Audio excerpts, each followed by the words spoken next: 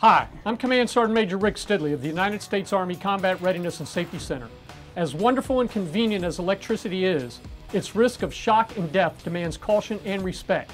This is especially true when soldiers are working in damp or wet areas.